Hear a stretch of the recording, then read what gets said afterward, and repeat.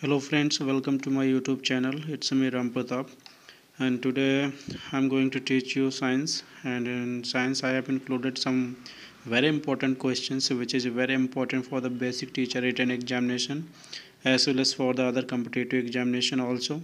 So please keep on watching this video, and please watch full video so that there should not any kind of doubt.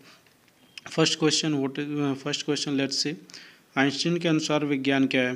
तो हमारा ज्ञान अनुभूतियों द्वारा अस्त व्यस्त विभिन्नता को एक तर्कपूर्ण विचार प्रणाली से निर्मित करने के प्रयास को विज्ञान कहते हैं।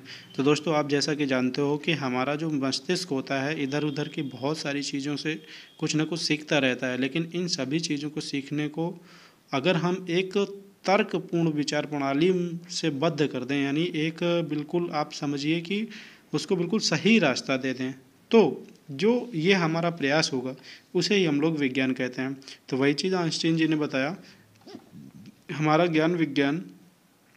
ज्ञान अनुभूतियों द्वारा अस्त व्यस्त विभिन्नताओं को एक तर्कपूर्ण विचार प्रणाली से निर्मित करने के प्रयास को विज्ञान कहते हैं।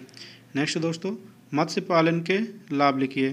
तो मत्स्य पालन के लाभ लिखिए। तो मत्स्य पालन के लाभ देखिए, पहला है मांस उत्पादन में। आप जानते हो मत्स्य पालन से मांस का उत्पादन किया जाता है, मछली के मांस का उत्पादन किया जाता है। नेक्स्ट है निर्यात करके विदेशी मुद्रा अर्जित करने में। हम मांस का जो आप कह सकते हो कि मांस को दूसरे देशों से में निर्यात करते हैं, तो जिससे हमें विदेशी मुद्रा प्राप्त होती है। नेक्स्ट है दोस्तों, कुक्कुट पालन के लाभ बताइए। तो कुक्कुट पालन से हमें संतुलित आहार प्राप्त होता है और अच्छी प्रजाति की मुर्गियाँ भी प्राप्त होती हैं कुक्कुट पालन से। नेक्स्ट है तेल गैस क्या है, इसके उपयोग बताइए। तो यह सरल संतृप्त एवं असंतृप्त हाइड्रोकार्बन का मिश्रण होता है। तो बहुत आसान है दोस्तों, ये सरल संतृप्त और असंतृप्त हाइड्रोकार्बन का मिश्रण होता है। अगर आपसे उपयोग पूछा जाता है तो प्रयोगशाला में बर्नर के जलाने में इसका उपयोग किया जाता है तेल गैस का। अगला है दोस्तों, डायनेमो का निर्माण किस वैज्ञानिक ने किया। तो माइकल फैराडे ने डायनेमो का निर्माण किया था। नेक्स्ट है परमाणु बम का निर्माण किसने किया। तो ऑटो हान ने परमाणु बम का निर्माण किया। तो दोस्तों, इसको याद ऐसे कर लीजिएगा कि कोई ऑटो वाला हॉर्न बजा रहा था, तभी उस ऑटो में परमाणु बम फट गया। तो ध्यान रहेगा, ऑटो वाला हॉर्न बजा रहा था मतलब ऑटो हॉर्न, और बम फट गया मतलब परमाणु बम। तो ध्यान रखिएगा कि परमाणु बम का निर्माण किसने किया था, अर्थात ऑटो हॉर्न ने। तो नेक्स्ट है दोस्तों, पौधों की संवेदनशीलता का सबसे पहले किस वैज्ञानिक ने पता लगाया था। तो जगदीश चंद्र बोस ने पौधों की संवेदनशीलता का सबसे पहले पता लगाया था। और बहुत आसान सा प्रश्न है, आपको याद भी होगा। जड़ी बूटियों को दवा के रूप में प्रयोग करने वाले महान चिकित्सक के क्या नाम था। तो चरक महान चिकित्सक थे जिन्होंने जड़ी बूटियों के माध्यम से दवाइयाँ बनाई थी। नेक्स्ट है दोस्तों, ब्रॉयलर प्रजाति की मुर्गी से प्रतिवर्ष कितने अंडे प्राप्त किए जा सकते हैं। तो दोस्तों 100 से 150। दैनिक जीवन में उपयोग से संबंधित वैसे तो बहुत सारे प्रश्न बन सकते हैं, लेकिन कुछ ही इम्पोर्टेंट क्वेश्चंस जो बन सकते थे वही मैंने यहाँ पर दोस्तों शामिल किया है। और भी बहुत सारे क्वेश्चंस बन सकते हैं, तो आप इनका अध्ययन करते रहिए।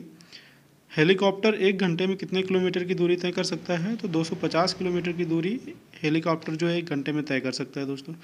नेक्स्ट है जंबो जेट एयरक्राफ्ट 1 घंटे में लगभग कितने किलोमीटर की दूरी तय कर सकता है। तो लगभग 900 किलोमीटर। दोस्तों ध्यान रखिएगा, जो जंबो जेट एयरक्राफ्ट होते हैं उनकी जो स्पीड होती है तो 900 किलोमीटर पर आवर होती है, यानी 1 घंटे में वो 900 किलोमीटर की दूरी तय कर सकते हैं।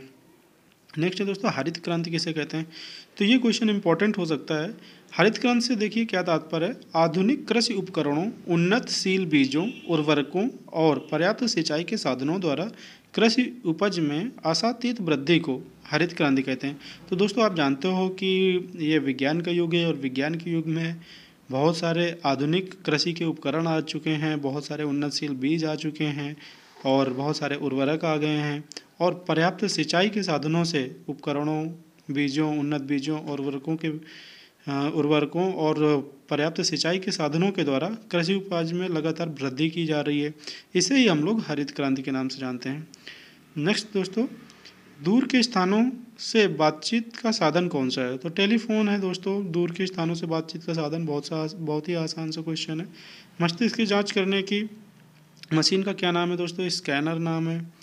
रॉकेट का वेग बढ़ाने के लिए क्या करते हैं? तो रॉकेट का वेग बढ़ाने के लिए एक खंड के स्थान पर बहुखंडी रॉकेट का प्रयोग करते हैं।